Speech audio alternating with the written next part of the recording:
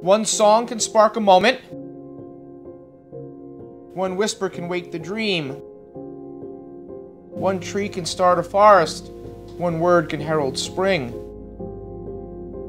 One smile begins a friendship. One moment can make one fall in love. One star can guide a ship at sea. One word frames the goal.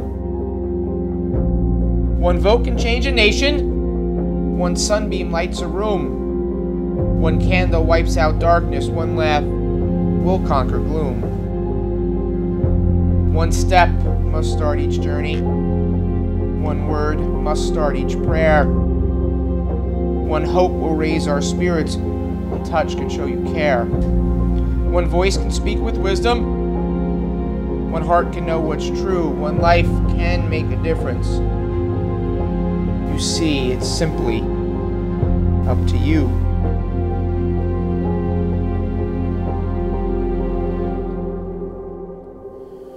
First of all, my condolences to all of you. And now we want to commend Kerry to her Creator, and the same Creator to give us consolation in ways that only God can give, but also what our faith gives us. We put ourselves before God in the name of the Father, and of the Son, and of the Holy Spirit. The grace of our Lord Jesus Christ and the love of God and the communion of the Holy Spirit be with you all. Brothers and sisters in Christ, we believe that all the ties of friendship and affection which bind us in our lives, they do not end with death. Confident that the Lord always remembers the good we have done and forgives our sins, let us take a moment of silence to pray for Kerry.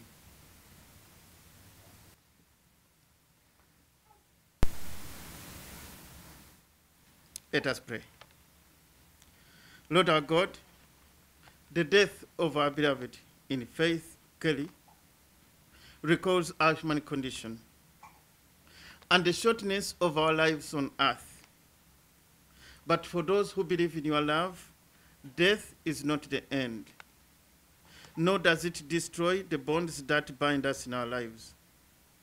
We share the faith of your Son's disciples and the hope of the children of God.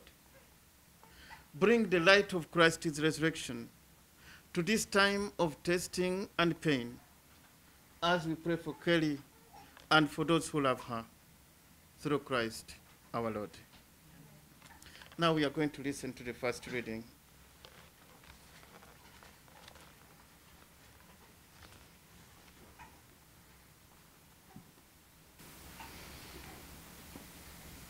A reading from the book of Lamentations. My soul is deprived of peace. I have forgotten what happiness is.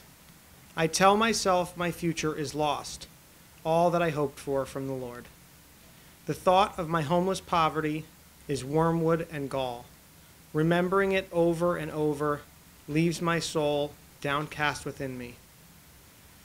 But I will call this to mind as my reason to have hope. The favors of the Lord are not exhausted. His mercies are not spent. They are renewed each morning, so great is his faithfulness. My portion is the Lord, says my soul. Therefore will I hope in him. Good is the Lord to one who waits for him, to the soul that seeks him. It is good to hope in silence for the saving help of the Lord. The word of the Lord. Thanks be to God.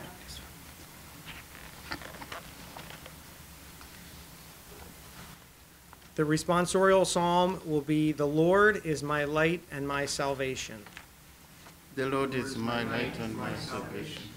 The Lord is my light and my help. Whom shall I fear? The Lord is the stronghold of my life. Before whom shall I shrink? The Lord is my light and my salvation. There is one thing I ask of the Lord, for this I long, to live in the house of the Lord all the days of my life, to savor the sweetness of the Lord, to behold his temple. The Lord is my light and my salvation. O Lord, hear my voice when I call. Have mercy and answer. It is your face, O Lord, that I seek. Hide not your face. The Lord is my light and my salvation. I am sure I shall see the Lord's goodness in the land of the living. Hope in him. Hold firm and take heart. Hope in the Lord. The Lord is my light and my salvation.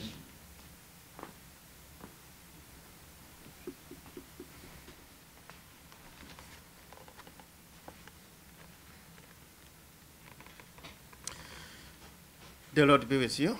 And with your spirit. A reading from the Holy Gospel according to John. Glory to you, O Lord. Jesus raised his eyes to heaven and said, Father, my disciples are your gift to me. I wish that where I am, they also may be with me, that they may see my glory that you gave me, because you loved me before the foundation of the world. Right, yes, Father. The world also does not know you, but I know you. And they know that you sent me. I made known to them your name, and I'll make it known, that the love with which you loved me may be in them, and I in them. The Gospel of the Lord. Praise you, Lord. Allow me to repeat myself by saying, my deepest condolences to all of you, because the first reading we hear from the book of Lamentations, the word lamentation sounds so strong, but it has that part which brings us to that awareness that throughout the centuries, for people who really love someone, when the time comes to separate, our souls don't feel peace anymore. And so the terminology used, the phrase used, my soul is deprived of peace. I'm going to speak about Kerry, but also allow me to speak about my brother. Some years back, my brother died. He was younger, 29, and he left 6 children. He worked so hard. And somebody sent me a card. I have told this story before. Many people sent me cards, but there was that particular card which I didn't like. Why? Because the friend who sent it to me said, Joseph, rather than focusing on the time you would have passed with your brother, focus on the time you lived with him. I didn't like the card, because we had so many dreams. Guess what? 3 years after, the only card that I remember is that one. All the cards, I don't remember them. And what was said, I don't even remember it. So I had to do the hard work, to do what the card said. And said, you know what? My life is what it is because of what I shared with my brother. He's the one I got into fights with. We didn't agree on some things. We lived together with grandma, and I was reading about Kerry, really. She loved grandpa, now may they be together. And I felt cheated when he passed so young. With this said, I compare the story. I think all of us, it is very hard for a parent to bear a child, for a sibling, for a child, for whoever is related, for a friend, for a teacher, their parent, the children you teach. So I find this phrase very fitting for all of us. If we feel my soul is deprived of peace and I have forgotten what happiness is all about. That captures in many ways our deep pain that we feel. And the pain is intensified because the more we love, the more we feel the pain. The same reading, however, takes a different direction, but I will call this to mind as my reason to have hope that the favors of the Lord are not exhausted, his mercies are not spent. Now, when I look at my nephews and nieces, I say, okay, my brother, thank you for leaving me these gifts that I treasure. We give thanks to God that Logan is with us, and we continue to pray for one another. So that summarizes the first reading. And the prayer we get from the responsorial psalm. For this I long, to live in the house of the Lord, to savor his sweetness, the sweetness of the Lord, and to behold his temple. May this be the prayer that now she may enjoy the eternal vision of God, and where she has gone, we hope to follow. Lastly, the gospel. Jesus says it in the context before leaving this world. We have that kind of talk as if he's leaving the world, yet he's with us. But addressing the Heavenly Father in prayer, looks at his disciples and says, these are my gifts to me. I'm tempted to think after reading the obituary that Kerry too is saying, Lord, all these people you see are your gifts to me. She was a woman who was generous and continues to be generous, and also with a heart of thanksgiving. May we join her to give thanks to God that she came into our lives, touched it. Of course, my brother sometimes gave me a lot of pain. I have to say, to be honest. Yeah. But I learned to live with our disagreements. He put himself into trouble for some time, for some things. And I had to say, okay, Lord, but you know what? He's still my brother. I'm going to hug him and thank you for putting him into my life, because now I know how to resolve conflict. I learned by getting into some fights with him. Okay, that's the topic for another day. But we continue to pray. Righteous Father, the world also does not know you. We pray that really we may know. Our journey continues, that we may come to know Christ, to come to know God, even in our different religions, to have a mind of a creator. And as I read, she was proud to be identified as Irish. Is that right? Okay. So I have learned from the Irish that you have to live your life well, so that a priest may not have to tell lies at your funeral. So live your life well, so that a priest may not have to tell lies at your funeral. So Kelly, as a proud Irish, we give thanks to God for all the people she has touched, and now all these good things we speak about, they are not made up, but she has lived them. For that we are grateful. And also, there's another thing. I have lived with many Irish people, so now you can know why. And they tell me things and I keep them. One said, there's a prayer. May your soul be in heaven an hour before the devil knows about your death. So this is what we pray, that Kerry is now in heaven, and also we are parting with her in many ways, but may the Lord hold her into the palm of her hands. Sometimes I put on green and people say, are you Irish on St. Patrick? And I'm saying, not yet. So keep these traditions and the joys she has brought to you, and now we entrust her. Talk to the Creator through these prayers.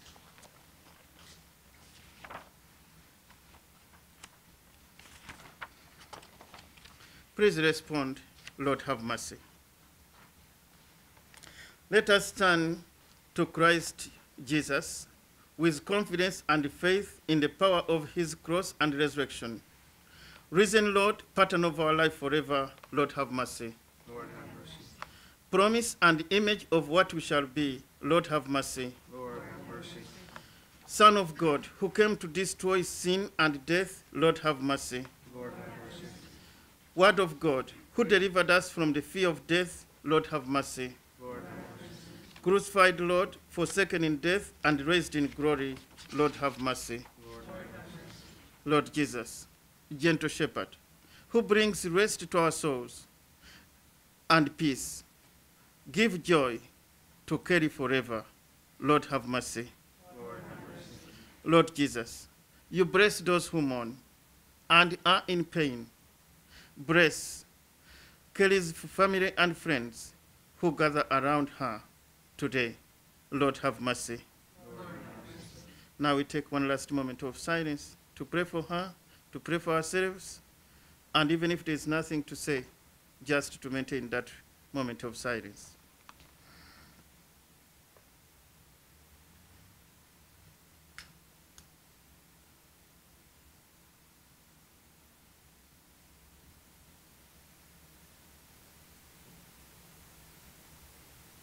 Lord, have mercy.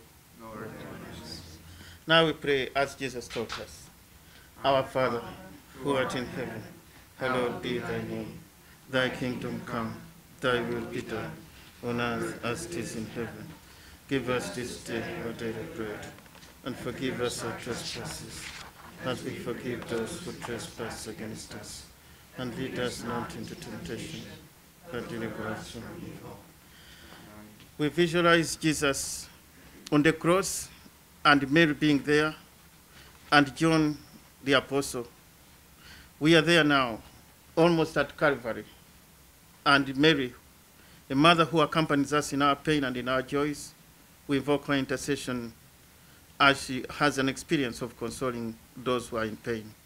Hail Mary, full of grace, the Lord is with thee. Blessed among women, and blessed is the fruit of thy womb, Jesus. Holy Mary, Mother of God, pray for us sinners, now and at the hour of our death. Amen. We humbly ask you to comfort your servants in their grief, and to receive Kerry into the arms of your mercy. You alone are the Holy One, your mercy itself. By dying, you unlocked the gates of life for those who believe in you. Forgive Kerry all her sins, and grant her a place of happiness, light, and peace in the kingdom of your glory, forever and ever. Amen.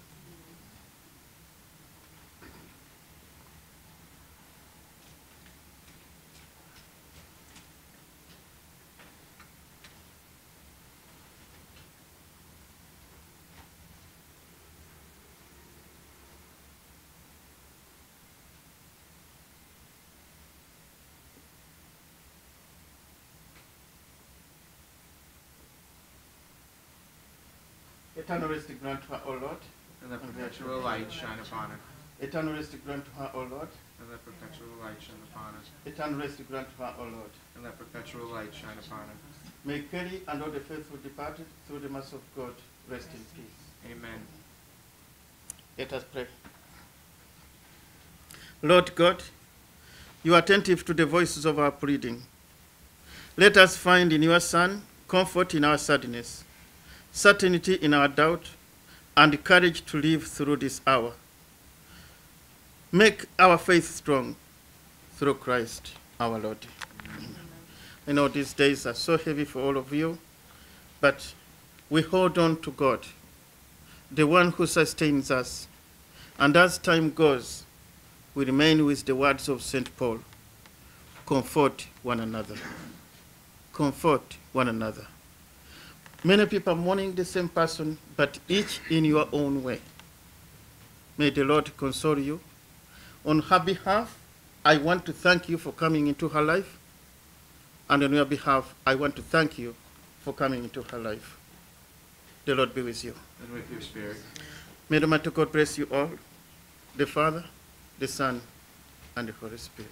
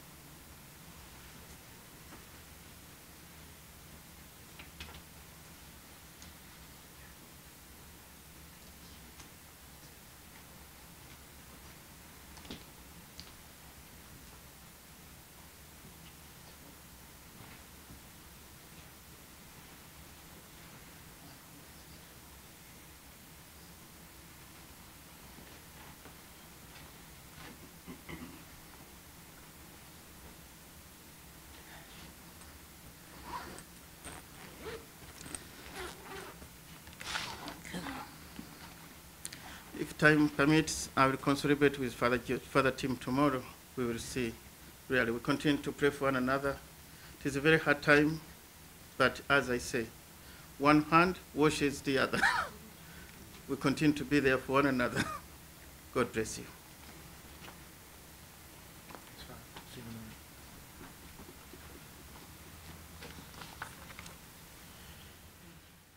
Again, Father, thank you for your always beautiful homilies. No man is an island entire of itself. Every man is a piece of the continent, a part of the main.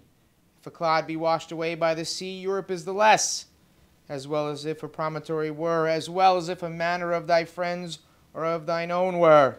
Any man's death diminishes me, because I am involved in mankind, and therefore never send to know for whom the bell tolls. It tolls for thee. Scott didn't expect to make that phone call last week. None of you expected to get that phone call. Yet here we are.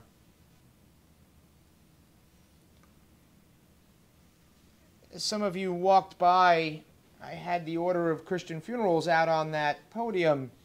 And those of you who know me know that very rarely do I not do something that has some type of meaning behind it. Normally, even though there is nothing here at the funeral home tomorrow, normally before we depart for church, I would do the traditional transfer prayers.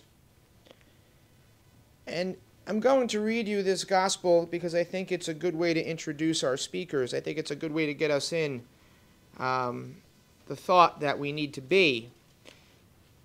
Many of you have probably heard this, but not at a funeral. It's not very commonly read at a funeral, but it all comes from the same book, right? You can find meaning in anything.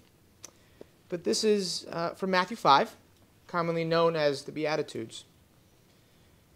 A reading from the Holy Gospel according to Matthew. Glory to you, Lord. When Jesus saw the crowds, he went up to the mountain, and after he sat down, he came to him, and he began to teach them all by saying, Blessed are the poor in spirit, for theirs is the kingdom of heaven. Blessed are they who mourn, for they will be comforted. Blessed are the meek, for they will inherit the land. Blessed are they who hunger and thirst for righteousness, for they will be satisfied. Blessed are the merciful, for they will be shown mercy. Blessed are the clean of heart, for they will see God. Blessed are the peacemakers, for they will be called the children of God. Blessed are they who are persecuted for the sake of righteousness, for theirs is the kingdom of heaven. Blessed are you when they insult you and persecute you and utter every kind of evil against you falsely because of me. Rejoice and be glad, for your reward will be great in heaven. The gospel of the Lord. Praise to you, Lord Jesus Christ. So, I get it. Blessed are they who mourn. They'll be comforted. That's kind of like, all right, funeral, right? What are you talking about, Deej?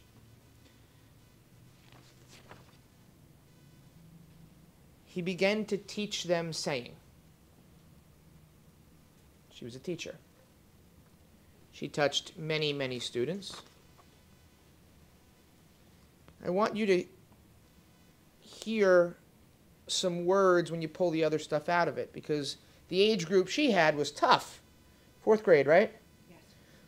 I remember 4th grade. I think my teachers were very happy when I went to 5th. But nevertheless, that's a time where you start to think a little more abstractly, right? Where your teachers start to show you things that are a little outside of the box. You've already learned well, you don't do script anymore, right, in school? No, I don't get that. Neither here nor there. But you got the stuff down. You got your letters, you got your numbers, you got your multiplication tables, you got that stuff, right? So they start to teach you a little more of the abstract world. And one of the things that I remember about 4th grade was they taught us to look at things not necessarily as they are and pick out things to make us understand. So hear these words. Meek, inherit the land. Hunger, satisfied. Merciful, shown mercy. Clean of heart, see God. Peacemakers, children of God. You're smiling because you know where I'm going. Sometimes we take the noise of the world and we forget the simplest, basic teachings. But the Kerry I've heard so much about And yes, I was walking around today, straightening the chairs, picking up the tissues, making sure you had water. But I was also walking around because I wanted to hear the stories so that when I got up here, I could make sure that I was speaking with some form of authority based on everything that I heard from the immediate family. And look, everybody's sanctified in death. You know that. But when everybody is walking around talking, saying the same exact things, it's got to be true. Genuine compassion, genuine love, genuine selflessness.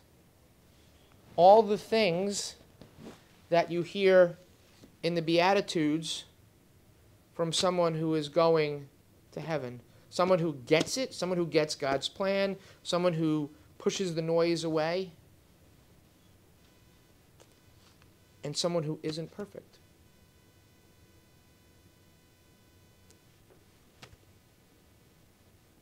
Such a powerful, powerful gospel. So that's what I would have read tomorrow, but appropriate for now because some of you have asked me why it was open to this specific page.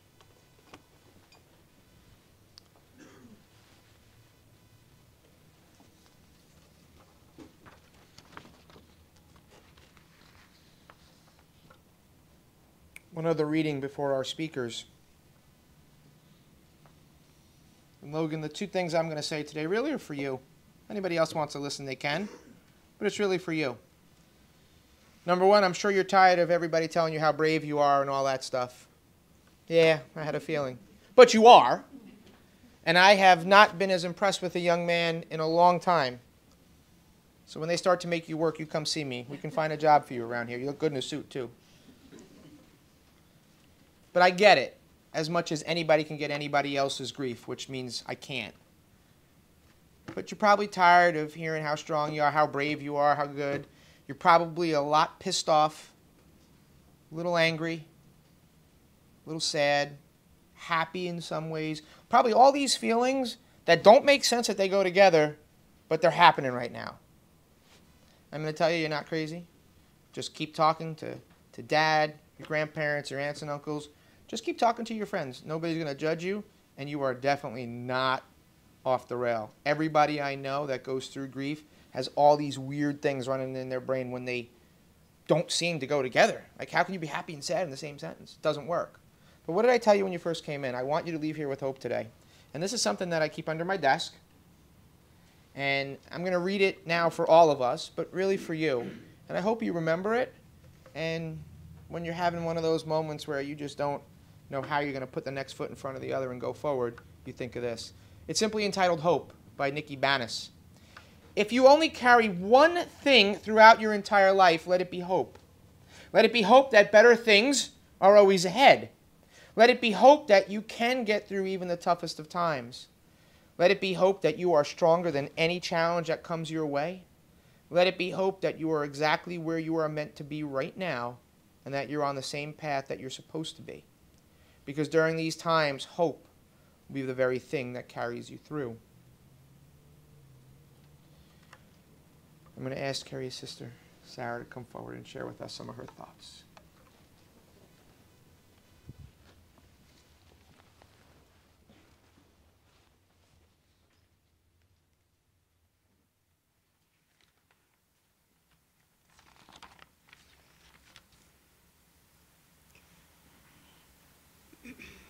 Kerry is my big sister.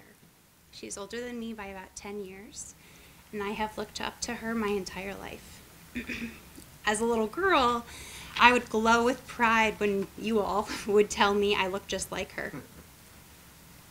In middle school, I felt so cool when she would pick me up in her Jeep with the top down, wearing a tube top, and the bandana in her hair, always smelling like coconut, and her music blaring. Sometimes she would even let me hold the wheel from the passenger seat while she was fixing her hair. One year, she took me with her to work at the Limited clothing store for Take Your Child to Work Day. She let me try on almost all of the clothes in the store. At the end of her shift, she bought me every outfit that I liked and definitely spent more than she made working that day. As a teen, I always wanted to dress just like her. Her downstairs bedroom on Beachmont Street was immaculately clean. When she wasn't home, I would sneak into her room covered in posters to borrow her clothes.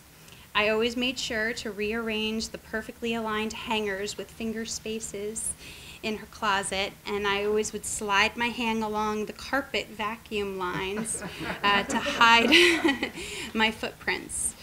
And if I was lucky, her phone would ring while I was in there, and I could eavesdrop on her friends leaving a voicemail on her personal landline. One year she invited me to sit in on one of her college classes. I remember how above my head it all was, and how I was thinking how smart my sister must be. I watched as she earned her degree and became a teacher, and I saw firsthand that she was an amazing teacher who truly cared about her students, and I immediately knew that I wanted to follow in her career path.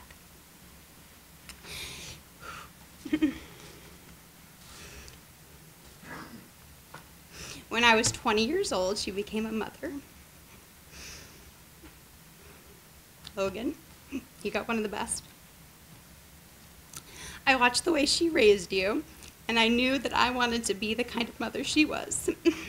I remember the way she used to read the book I Love You, Stinky Face to you when you were a toddler, and you used to laugh so hard.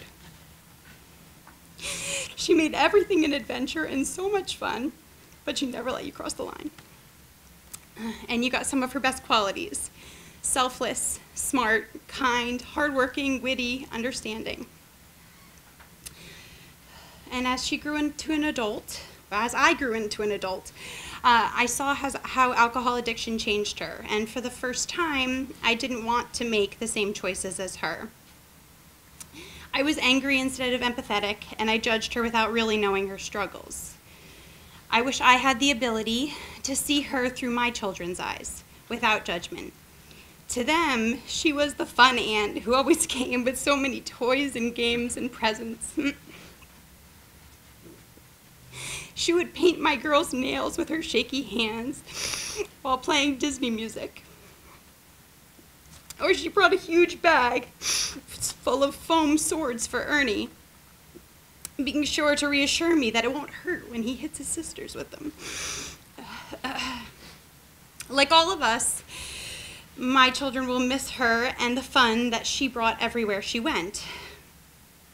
Kerry has the most beautiful soul, and I know that her heart is at peace now, and I know Jesus welcomed her with open arms. My big sister is still preparing the way for me, and I will spend my whole life trying to get my way to heaven to be with her and to continue to follow in her footsteps.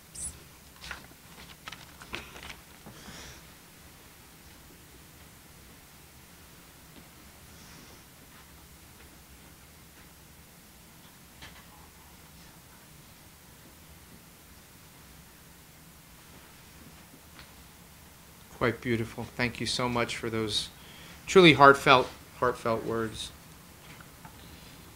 So as I sat with Mike and Maggie, I said, you know, I'm not telling you what to do, but this group in some way needs to hear from you too. They need to hear what they should do and how they should handle this, and that's a hard thing. And they say, no, Deej, we got that. We got our family eulogy guy. I said, excuse me? They said, no, we have someone who does this at all the family functions. He's really good, and we'll talk to him, and he'll come up and do that. And no pressure. No pressure.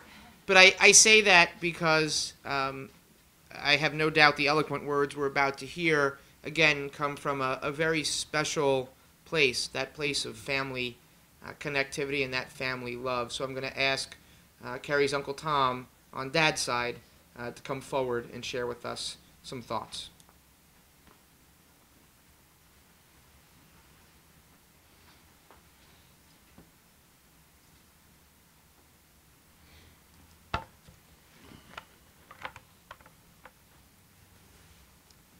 On behalf of Michael and Maggie, Danny, Sarah, Logan, and in Kerry's memory, I would like to thank you all for taking the time to be here. In the past few days, the outpouring of love from so many of you is certainly more of a tribute to Kerry than I can possibly muster here in a few words. Thank you. On behalf of my brother Mike and his family, thank you all. No mother should ever see the interment of her baby. No father the loss of his daughter. No son should ever, as a child, see his mother in repose. We are here yet, still in God's grace, trying to understand his choice to give our Kerry but half a life. When Princess Diana died, her brother Charles Spencer summed this dichotomy with these words. This is a quote. Today is our chance to say thank you for the way you brightened our lives. We will all feel cheated always that you were taken away from us so young, and yet we must learn to be grateful that you came along at all. Only now that you are gone do we truly appreciate what we are now without. End of quote. When speaking of someone who has passed, there's great temptation to glorify their lives, their achievement, their character. Sweet, sweet Kerry, we are, of course, aware of your struggles and make no motion to dismiss them. We will embrace them and recognize that any of your shortcomings simply made you human, like each and every one of us here. Beautifully imperfect. No one wants to be judged by their worst moment. And the effort to canonize you would simply serve to miss the very core of your being, your wonderfully bright and mischievous smile, your joy of life, the sparkle in your unforgettable eyes, your sense of humor, your insatiable desire to please everyone, and your committed drive to help others, your incalculable energy and undeniable beauty were impossible to overlook. You had a luminous quality, a confluence of radiance, humility, and vulnerability. This is the Kerry I remember. You were the firstborn in your family and the first grandchild in our family, and your grandma and papa, that's my parents, could not have been more delighted. They called you their number one, and you took great pleasure in telling them that's who you would always be. Right from the moment you came into this world, I was proud of my brother and impressed with this beautiful, bright little girl. I enjoyed the sparkle in his eye watching you grow, and the wonder in yours, eager to learn about life. Your mom and dad, they glowed in your presence. Your pop-up adored you, and you worshipped him.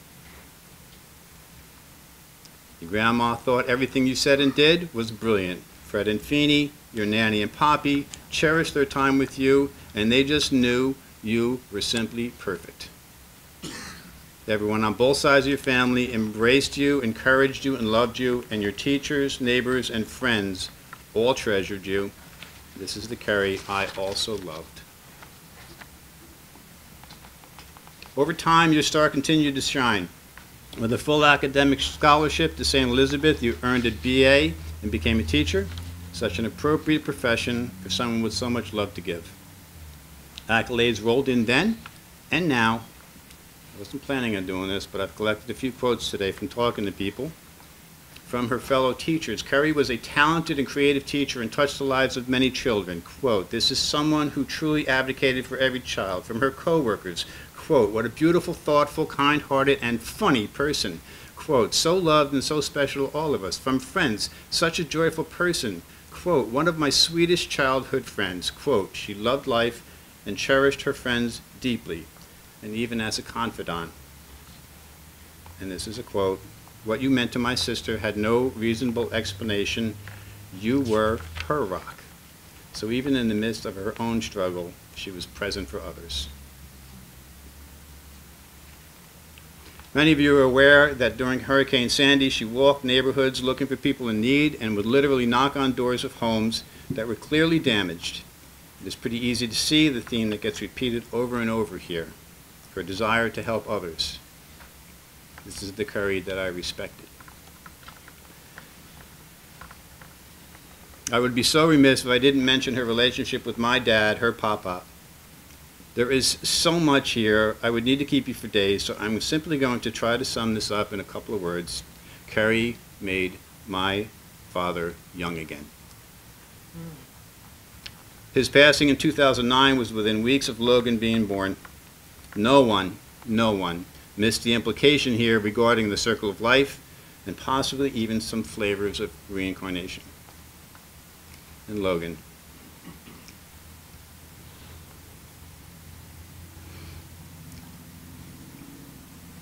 Your mom loved you with every fiber of her being. She was infinitely proud of you. She tried her very best to guide you, but also to let you find your own way. The only thing I can think to do here is to borrow a quote I once read that I think is appropriate. If you are to have your son walk honorably through this world, you must not attempt to clear the stones from his path, but teach him yet to walk firmly over them, to not insist upon leading him by the hand, by letting him learn to go alone. Logan, you have a loving family behind you, around you, in this room, in your life. Lean on them fearlessly and often. I feel blessed to have had a number of substantive conversations. I knew I wasn't going to be able to say substantive without screwing it up. Substantive conversations with Kerry. We have ruminated over existentialism. We've laughed over matters of utter insignificance. In corners of parties and stairwells of family functions, we have resolved that pesky little Israeli-Palestinian conflict and conspired to take over the universe. Still, to me, one of our most memorable conversations came about over a parent-teacher conference she once related to me. She said, Uncle Tom, I was entertaining a rather aggressive mom who was unhappy about her perceived treatment of her child in my school and, in fact, in my class. The woman concluded that all she needed from the education system and from me was fairness. She insisted that the other children were simply getting more attention. Kerry smiled, her very heavily dimpled smile, and she responded with this retort. If your child had a skinned knee and another child had an advanced cancer, would it be your wish that I treat both children fairly by administering each a Band-Aid, because that would be fair in your model? I submit to you that fair does not always mean equal. Sometimes children require care in order of need. I'm not sure if she knew at the time just how profound those words were. I'm equally unsure if she may have been subconsciously relating a parallel in her own life. This is the Kerry that I knew well. She has been spirited away from us at the impossible age of 41, and yet when someone passes, we inevitably ask why. Why did God take them from us? There may be a better question, and that may be, why did God give them to us? What do we do to deserve their joy, their love, the sweet moments we've shared? We are now tasked with the forward motion of our lives, and we need to be open to recognize the small mercies God will again begin to bestow upon us in the coming days, weeks, months, and years. It is, of course, what she would want. I'm going to close with a short writing by an English priest. The writing is from the perspective of the decedent. Death is nothing at all. It does not count. I have only slipped away to the next room. I am I, and you are you, and the old life that we lived so fondly together is untouched, unchanged. Whatever we were to each other, that we are still. Call me by my old familiar name. Speak to me in the easy way which you always used. Put no difference into your tone, wear no forced air of solemnity or sorrow. Laugh, as we always laughed at the little jokes we shared together. Play, smile, think of me, pray for me. Let my name be ever the household word that it always was. Let it be spoken without effect, without a trace of a shadow upon it. Life means all that it ever meant. It is the same that it has always been. There is absolute unbroken continuity. Why should I be out of mind? Simply because I'm out of sight. I am but waiting for you for an interval, somewhere very near, just around the corner. All is well.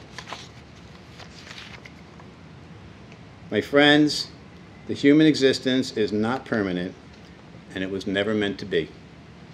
That gift belongs to the soul. When people we love are taken from us, The way to have them live on is to never stop loving them. Godspeed, Kerry Ann Castles. We won't stop loving you.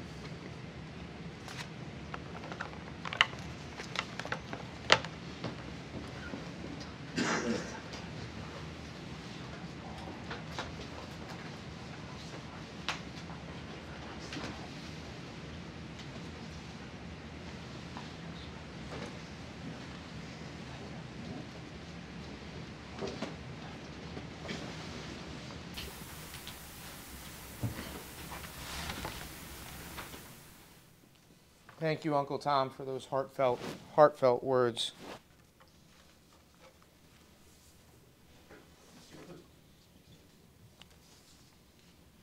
Before we conclude our time together, I said there were 2 readings today that were really for you, Logan, and I can't help but think your mother would kind of want to get the last word in, right, in some way. But I think she'd also want us all to take a real lesson, not from her passing, but from her life and how she lived it. And so I think this does both. I think it says what she would want to say to you and, frankly, all of us, but it also speaks very much to the Kerry that just navigated this world with a fury of light. A light that I don't think is dimmed or darker because she's deceased, but I think rather it's brighter than it ever shone before. It's by the poet Ashish Ram, and it's entitled The Power of One. One song can spark a moment. One whisper can wake the dream. One tree can start a forest. One word can herald spring. One smile begins a friendship. One moment can make one fall in love. One star can guide a ship at sea. One word frames the goal. One vote can change a nation. One sunbeam lights a room. One candle wipes out darkness. One laugh will conquer gloom. One step must start each journey. One word must start each prayer. One hope will raise our spirits. One touch can show you care. One voice can speak with wisdom. One heart can know what's true. One life can make a difference. You see, it's simply up to you. In a moment, all of you are going to take a first step in many ways. A first step not into a life that's changed, but into a life that's different. Nobody wants to take that step. But we do it together. We do it with the path very well lit in front of us from Kerry. We just have to knock the noise down and remember that. So I thought that the way we should conclude our time really should be the way that Kerry lived her life. So we're going to end everything after this final blessing with a hug to your neighbor. But I'm going to ask you all now to please rise. And I'm going to ask you to outstretch your arms towards Kerry's casket and give her all the energy you can. May the blessed sunlight shine on you like a great peat fire, so that strangers and friends may come and warm themselves at it. And may light shine out of the 2 eyes of you, like a candle set in the window of a house, bidding the wanderer come in out of the storm. And may the blessing of the rain be on you. May it beat upon your spirit and wash it fair and clean, and leave there a shining pool where the blue of heaven shines, and sometimes a star. And may the earth, may the blessing of the almighty earth be on you, soft under your feet as you pass along the roads, driving the Jeep. Soft under you as you lie out on it, tired at the end of day. And may it rest easy over you when at last you lie out under it. May it rest so lightly over you that your soul may be out from under it quickly, up and off on its say, Amen.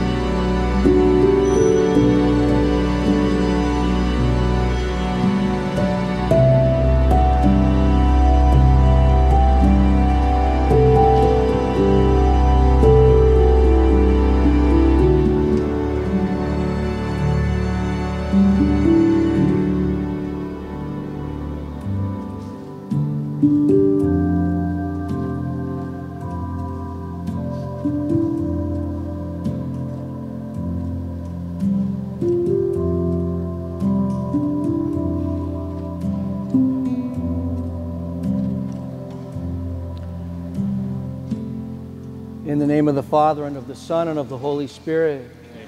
The grace of our Lord Jesus Christ, and the love of God, and the communion of the Holy Spirit be with you all. And with your spirit.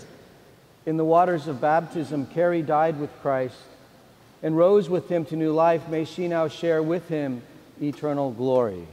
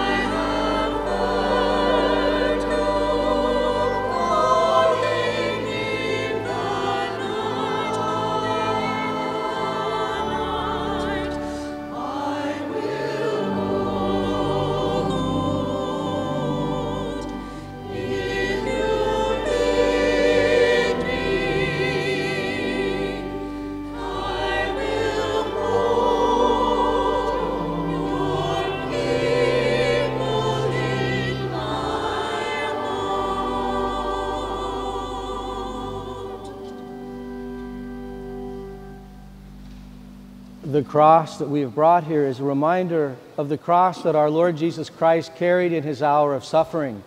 And we place it on Kerry's casket in hope that as she has died with Christ, that she will also rise with Christ.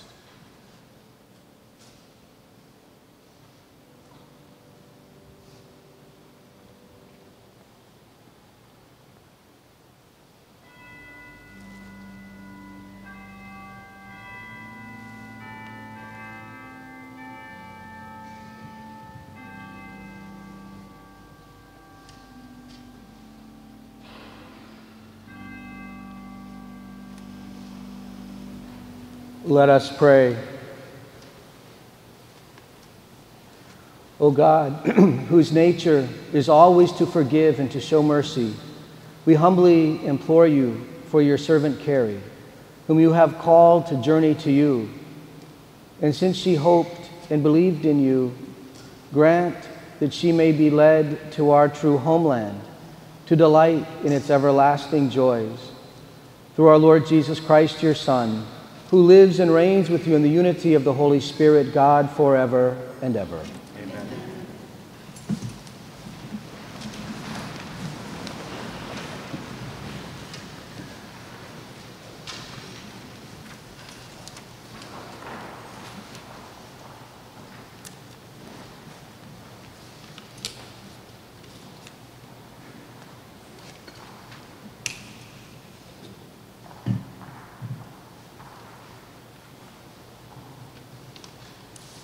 A reading from the Book of Wisdom.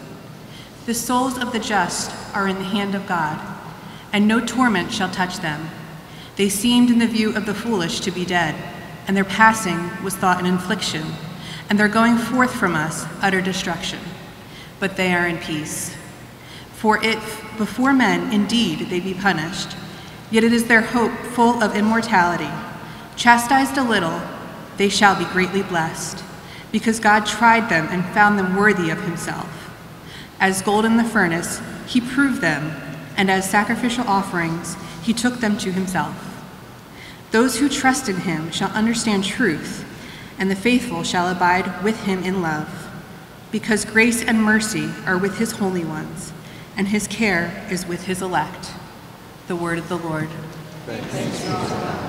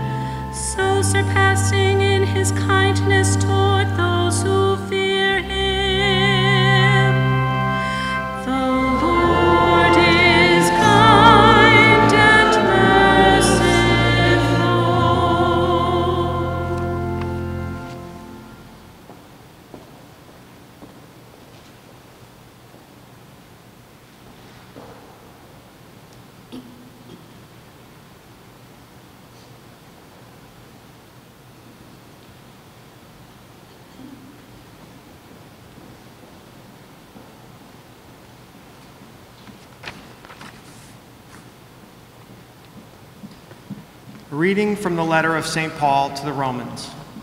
Brothers and sisters, no one lives for oneself, and no one dies for oneself. For if we live for the Lord, and if we die for the Lord. So then, whether we live or die, we are the Lord's. For this is why Christ died and came to life, that he might be Lord of both the dead and the living. Why then do you judge your brother? Or you, why do you look down on your brother? For we shall all stand before the judgment seat of God.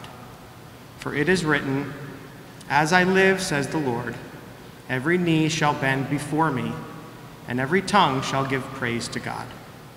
So then each of us shall give an accounting of himself to God. The word of the Lord. Thanks be to God.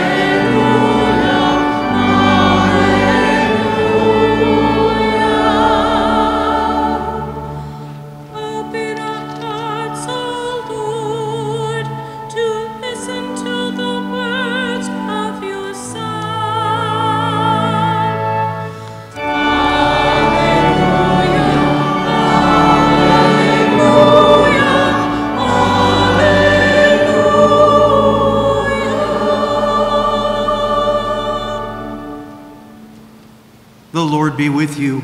And with your spirit. A reading from the Holy Gospel according to Mark.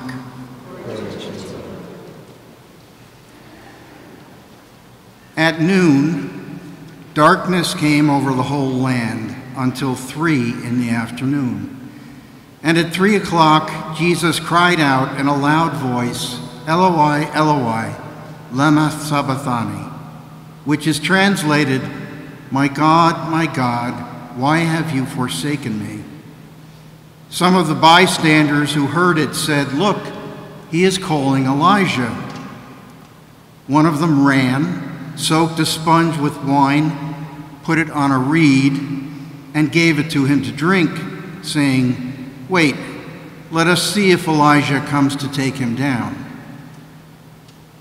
Jesus gave a loud cry and breathed his last. The veil of the sanctuary was torn in two from top to bottom.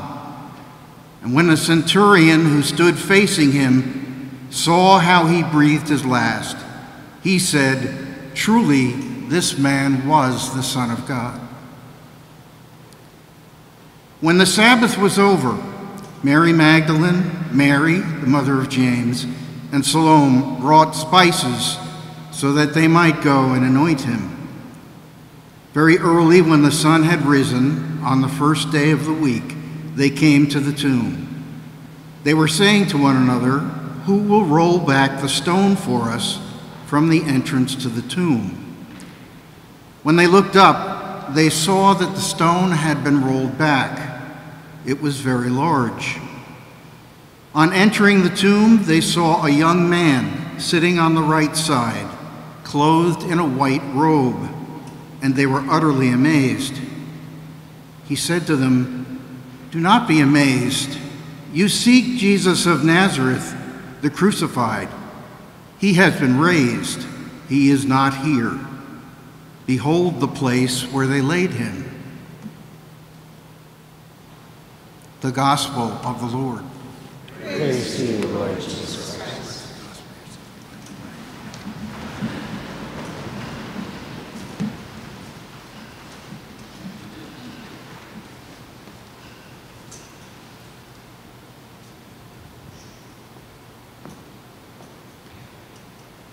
The gathering for any mark of respect for the dead, whether it be for a wake or the funeral mass or the cemetery or the gathering after, well, it can never be properly understood in its bigger context without the light and the gift of faith. And so it's a blessing that we're all here in this place, because it's a place that exists because of faith. And faith is a gift. And I don't know where any of you may be on your own personal journey today, but I do know, as a minister of the gospel, that God is a generous and merciful God. And the Lord understands us and our pain and our suffering better than we could understand it ourselves. And the Lord is merciful to me right now by bringing me this microphone. And the way in which God comes to our rescue, sometimes we don't recognize it. But there is a Father who created us, who loves us, who always is willing our good, who never gives up on us, who understands us, and is always in pursuit of bringing us to a better place. That's who God is. That's the God who created Kerry and gave her life, gave her a beautiful family, gave her faith. And it's also mysterious in this world that we live that with so many good things, we can also struggle with so many painful things. And we all know that too. The human heart is a torturous place for all of us. Poets say it, the scriptures proclaim it. We know it from our own experience. Even on our best days, we know that we're not completely there. We're always missing something. And that missing something is really to be finally united with the God who made us. And nothing in this world is going to satisfy. When we come to celebrate a funeral, there is always sadness, but today there's more sadness. Because we all think of Kerry being 41 years of age, and she should not have died. And we could all have deep questions in our heart about how that could have happened. If there is a good God, how could that happen?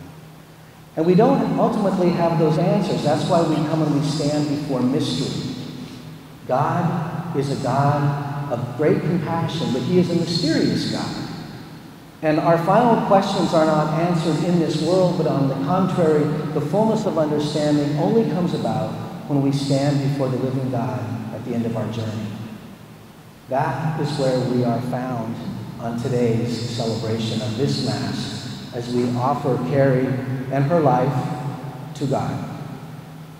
And as we come to this Mass, I was thinking of the times that I have known her and met her, baptizing Logan and getting to know her through that process. And there was always something about Kerry that she always wanted good things for other people, maybe more for other people than for herself. And she realized, I think, on her best of days that she wanted other people to experience care and goodness and concern. There's so many stories about how compassionate she was to other people. And no doubt all of you who know her know that about her compassion and her care for other people. So where did she get that? Real compassion and love for other people has to come from God. It's a supernatural gift. We can accept it or reject it. We can become bitter and selfish, or we can become generous and kind. It's a living choice. Many times, over and over, she experienced and expressed that compassion to others. I also think that when we are confronted with the complexity of a complicated life, that we have to go to the source of our understanding, which is the Holy Scripture. I chose intentionally the reading from St. Mark, which recounts the death of Jesus. The death of Jesus for those first bystanders made absolutely no sense. Remember that those who followed Jesus, they were expecting that He was going to be victorious. Remember that the disciples believed that when they got to Jerusalem, that He was going to overcome the powers of this world, that He was going to right the wrongs, He was going to lift up the poor, that he was going to restore justice, and that he was going to reign as a king or an emperor. And so when the day of crucifixion came, it was absolutely nonsensical.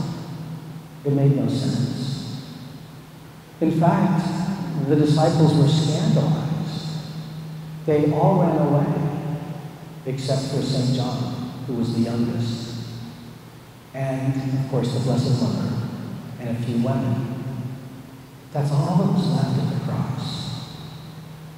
But they certainly didn't have the understanding of the world in that moment as they watched their Lord and Savior Jesus Christ die a very hideous and painful and shameful death. But Our Lady stood under the cross. And that's where I think we have to find ourselves, is to stand under the cross when we're looking for understanding that the world cannot give us. In the moments that make no sense in this world, only God can make sense of those moments. The darkest and the most destructive moment in the life of our Lord becomes then the seed of God doing something amazing. The church never proclaims the death of Jesus without proclaiming his resurrection.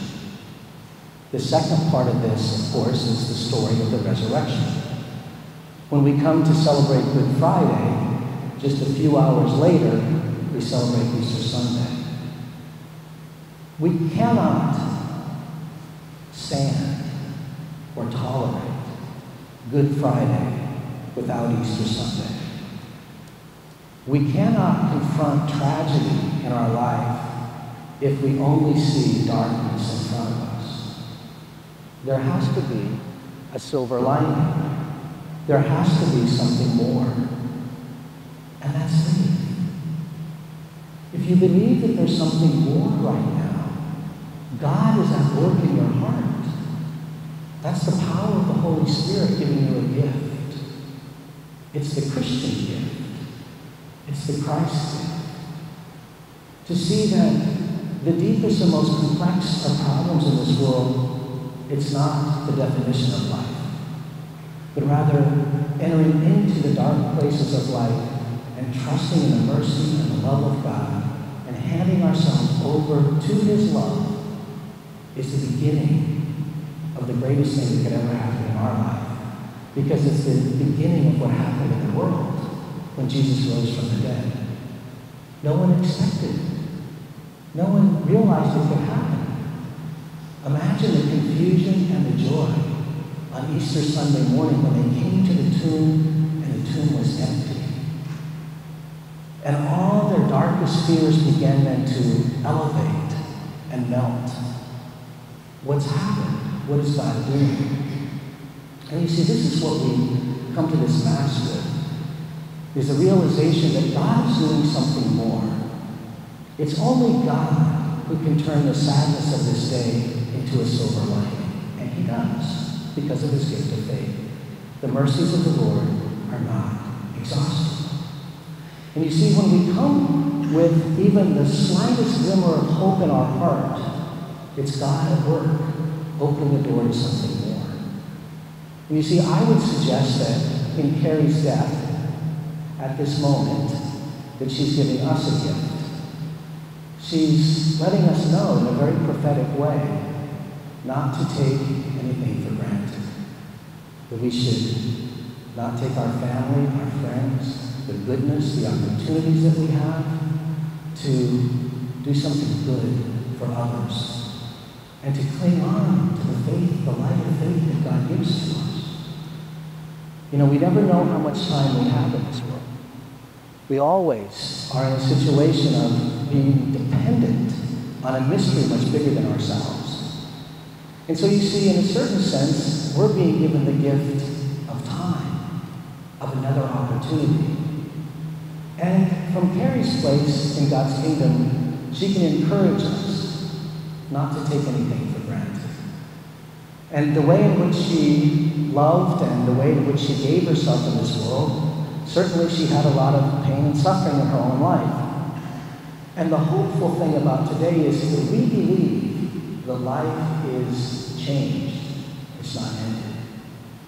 She has an opportunity now with our prayers and our good works and our sacrifices to continue on that journey of healing. God always intended for Kerry to have peace.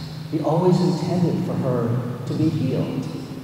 And now we believe that through our prayers, the gift of the Mass, the gift of Jesus Christ and the faith that He pours out on the earth, that journey will continue. And the purifying love of God will make her a fit instrument of God's kingdom. We can't take that for granted. We have to surrender to it in faith.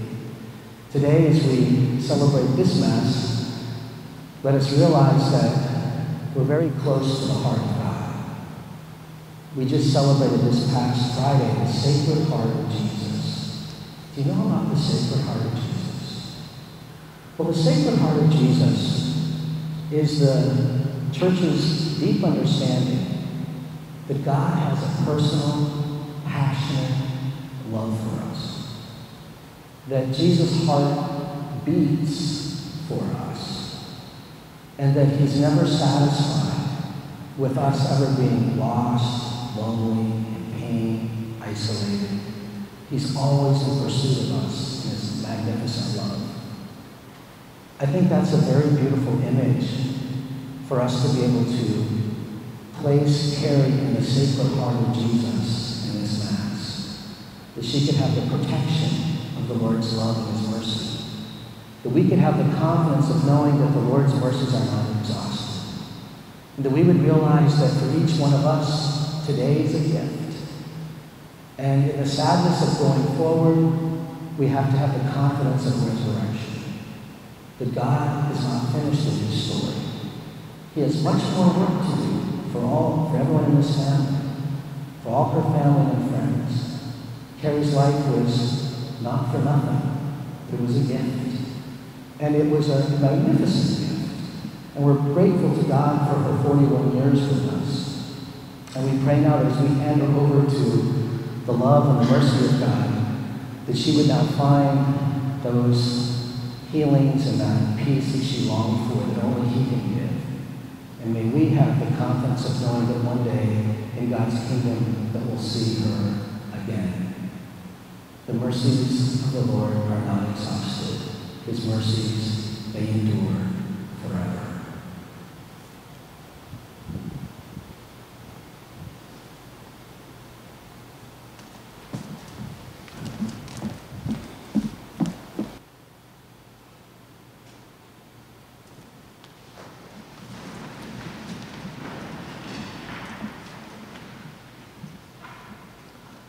My brothers and sisters, Jesus Christ is risen from the dead and sits at the right hand of the Father, where He intercedes for His church.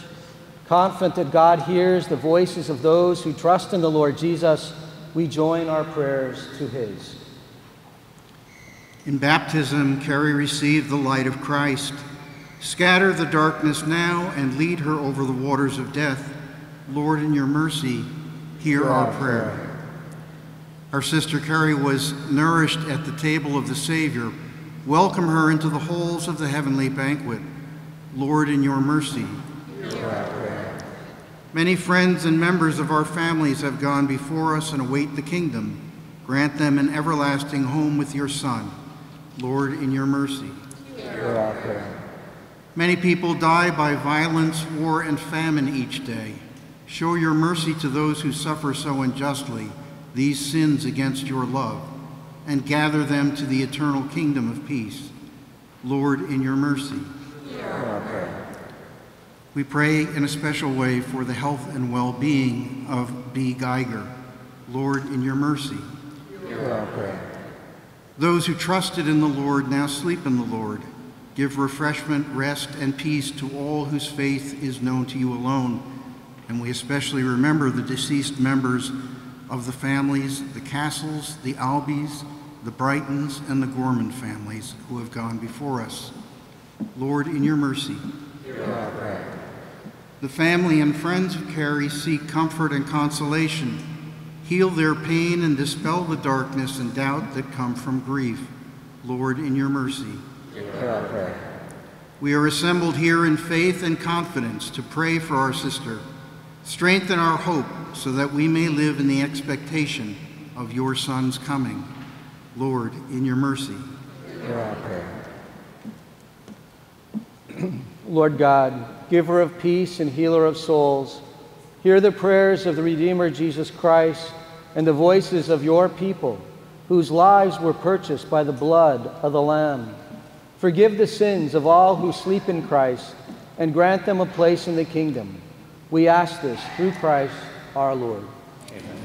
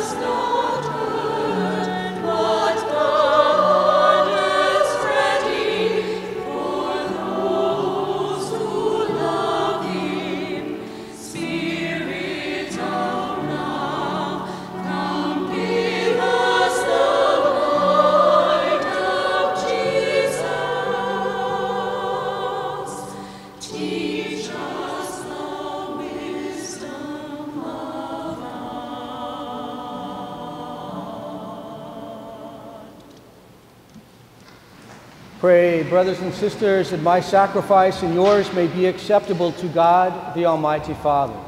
May the Lord accept this sacrifice at my hands, for the praise and the glory of his name, for our good and good of all his holy church.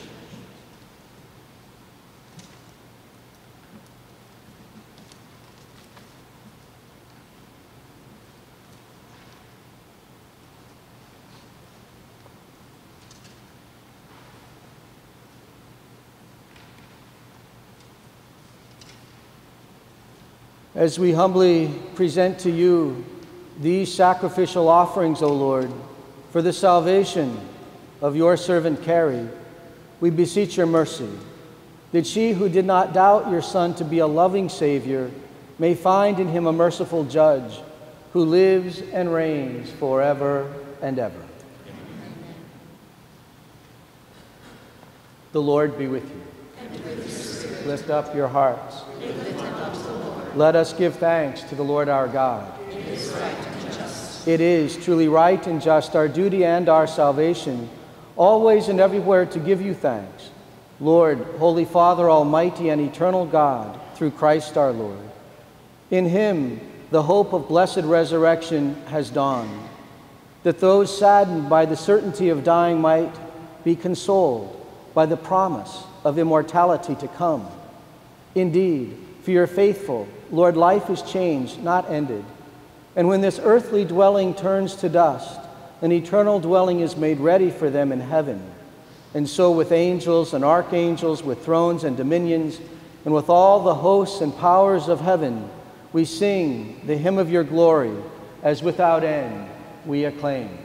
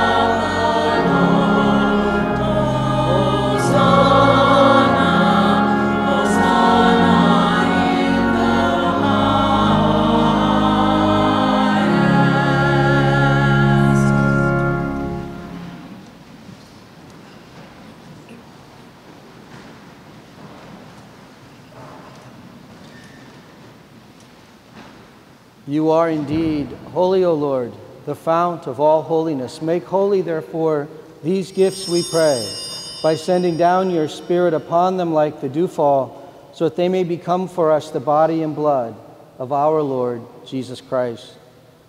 At the time he was betrayed and entered willingly into his passion, he took bread and giving thanks broke it and gave it to his disciples, saying, "Take this, all of you, and eat of it. For this is my body, which will be given up for you."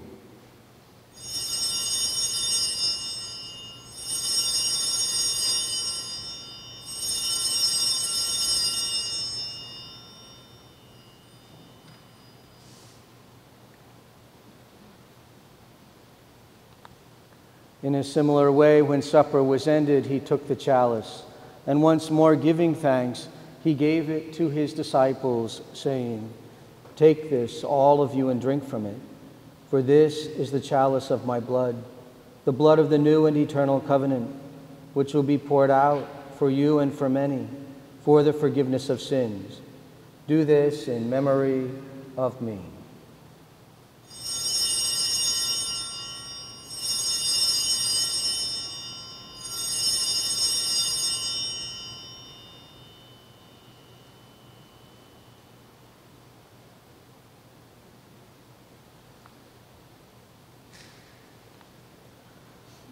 The mystery of faith.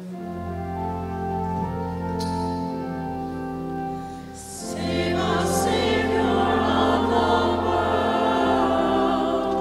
for by your cross and resurrection, you have set us free. Therefore, as we celebrate the memorial of his death and resurrection, we offer you, Lord, the bread of life and the chalice of salvation, giving thanks that you have held us worthy to be in your presence and minister to you. Humbly we pray that, partaking of the body and blood of Christ, we may be gathered into one by the Holy Spirit. Remember, Lord, your church spread throughout the world and bring her to the fullness of charity, together with Francis, our Pope, and James, our Bishop, and all the clergy.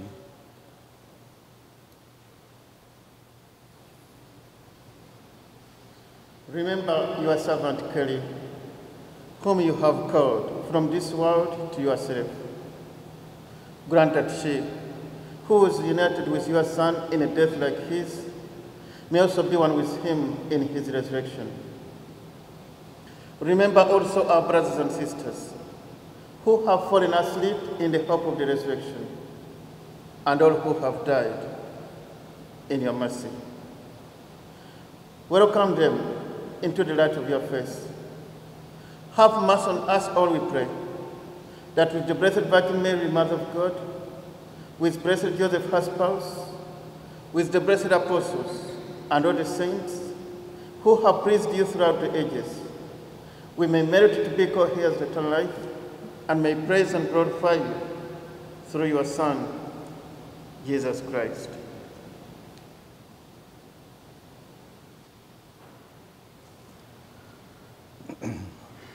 Through him and with him and in him, O God, Almighty Father, in the unity of the Holy Spirit, all glory and honor is yours forever and ever.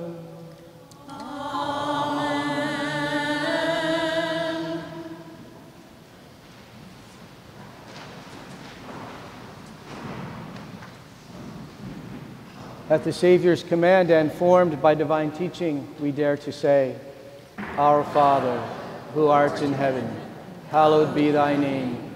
Thy kingdom come, thy will be done, on earth as it is in heaven.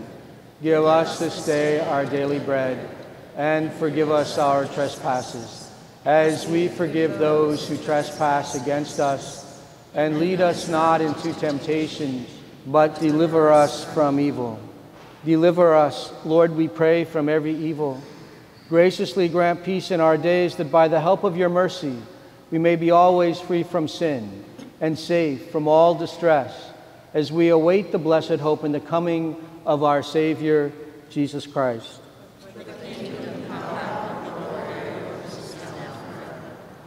Lord Jesus Christ, who said to your apostles, Peace I leave you, my peace I give you. Look not on our sins, but on the faith of your church, and graciously grant her peace and unity in accordance with your will, who live and reign forever and ever. Amen. The peace of the Lord be with you always. And with your spirit. Let us offer each other a sign of peace. Peace be with you. Thank you. Peace be with you, David.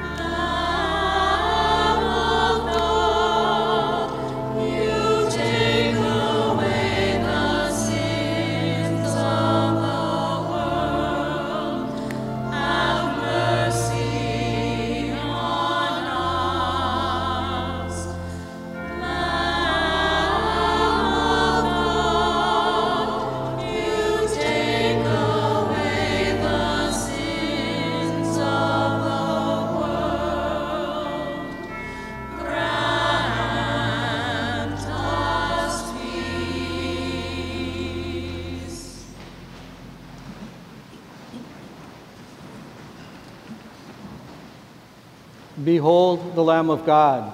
Behold him who takes away the sins of the world.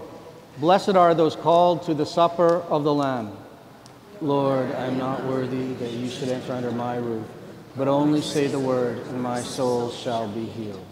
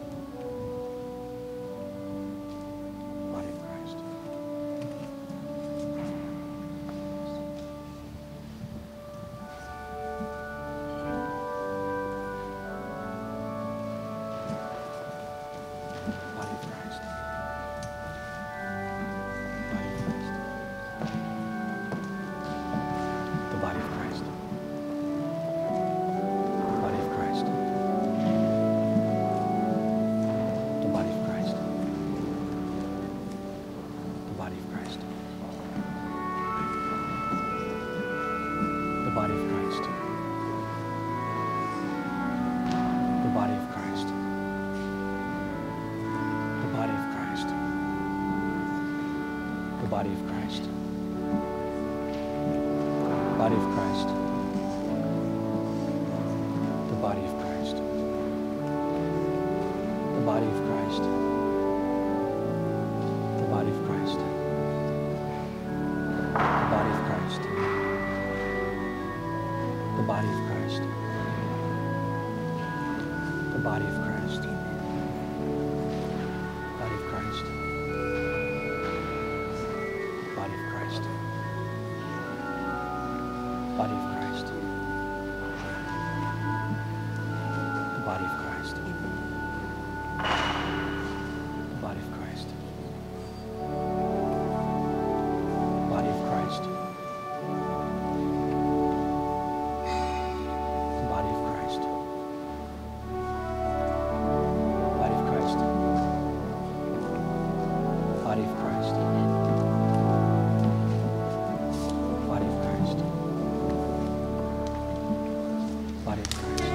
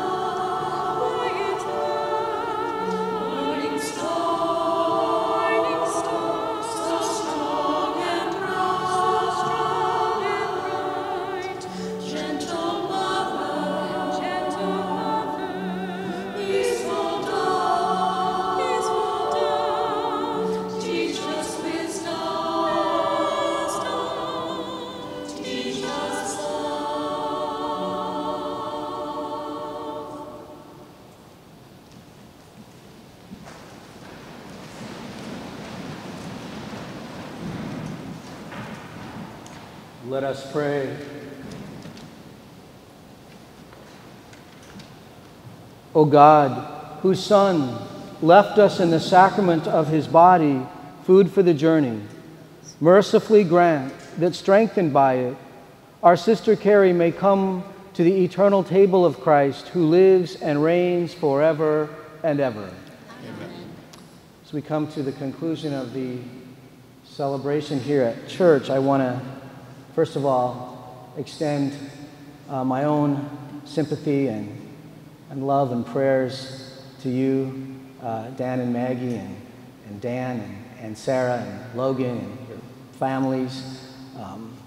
This is it's a tragic sadness, but it can only be pierced by the love of God and his community. And so thanks be to God that you have many loving people who surround you and are with you today.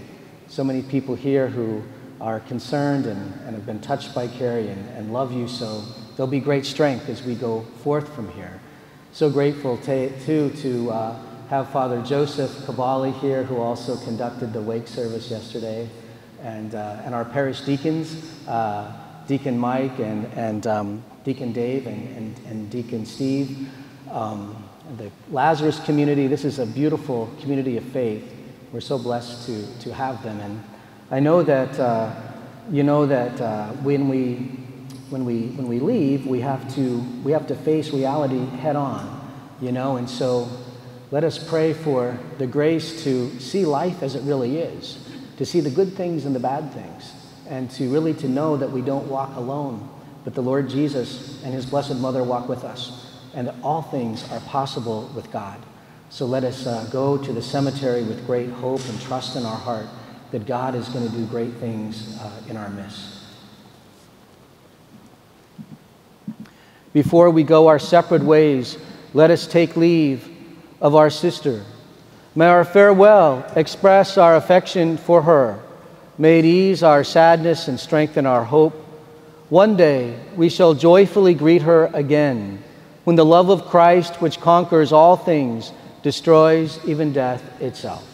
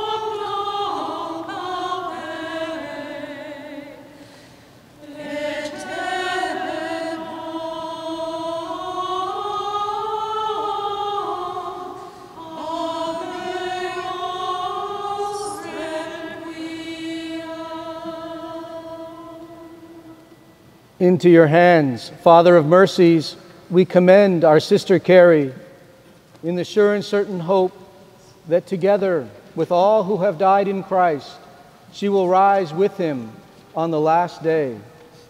We give you thanks for the blessings which you bestowed upon Kerry in this life. They are signs to us of your goodness and of our fellowship with the saints in Christ. Merciful Lord, turn toward us and listen to our prayers. Open the gates of paradise to your servant, and help us who remain to comfort one another with assurances of faith until we all meet in Christ and are with you and with our sister forever. We ask this through Christ our Lord. Amen. In peace, let us take our sister to her place of rest.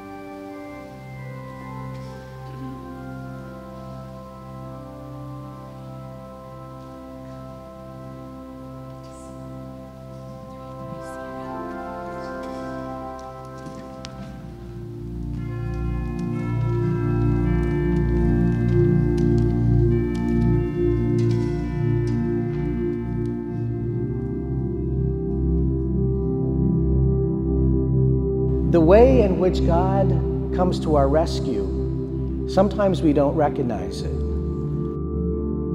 But there is a Father who created us, who loves us, who always is willing our good, who never gives up on us, who understands us, and is always in pursuit of bringing us to a better place. That's who God is. That's the God who created Kerry and gave her life, gave her a beautiful family, gave her faith. And it's also mysterious in this world that we live that with so many good things, we can also struggle with so many painful things. And we all know that too. The human heart is a torturous place for all of us. Poets say it, the scriptures proclaim it. We know it from our own experience. Even on our best days, we know that we're not completely there. We're always missing something. And that missing something is really to be finally united with the God who made us. And nothing in this world is going to satisfy.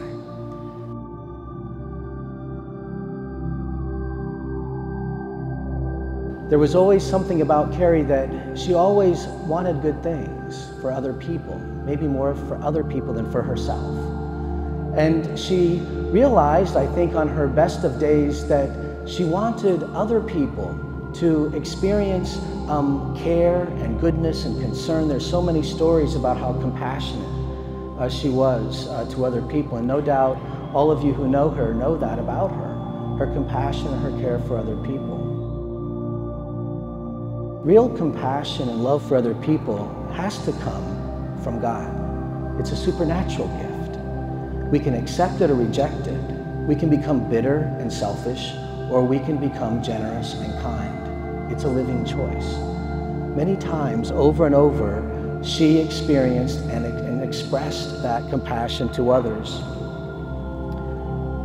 I also think that when we are confronted with the complexity of a complicated life, that we have to go to the source of our understanding, which is the Holy Scripture. I chose intentionally the reading from St. Mark, which recounts the death of Jesus. The death of Jesus for those first bystanders made absolutely no sense. If you believe that there's something more right now, God is at work in your heart. That's the power of the Holy Spirit giving you a gift. It's the Christian gift. It's the Christ gift. To see that the deepest and most complex of problems in this world, it's not the definition of life, but rather entering into the dark places of life and trusting in the mercy and the love of God and handing ourselves over to His love is the beginning of the greatest thing that could ever happen in our life. Today, as we celebrate this Mass, let us realize that we're very close to the heart of God. We just celebrated this past Friday the Sacred Heart of Jesus. Do you know about the Sacred Heart of Jesus? Well, the Sacred Heart of Jesus is the Church's deep understanding that God has a personal, passionate love for us. That Jesus' heart beats for us.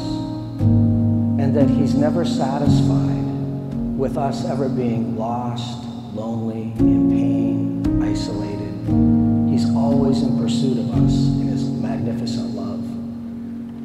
I think that's a very beautiful image for us to be able to place Kerry in the Sacred Heart of Jesus in this Mass. That she could have the protection of the Lord's love and His mercy. That we could have the confidence of knowing that the Lord's mercies are not exhausted. And that we would realize that for each one of us, today is a gift. And in the sadness of going forward, we have to have the confidence of resurrection. That God is not finished with His story. He has much more work to do for everyone in this family, for all her family and friends. Kerry's life was not for nothing, but it was a gift. And it was a magnificent gift. And we're grateful to God for her 41 years with us. And we pray now that as we hand her over to the love and the mercy of God, that she would now find those healings and that peace that she longed for, that only He can give. And may we have the confidence of knowing that one day in God's kingdom that we'll see her again. The mercies of the Lord are not exhausted. His mercies, they endure.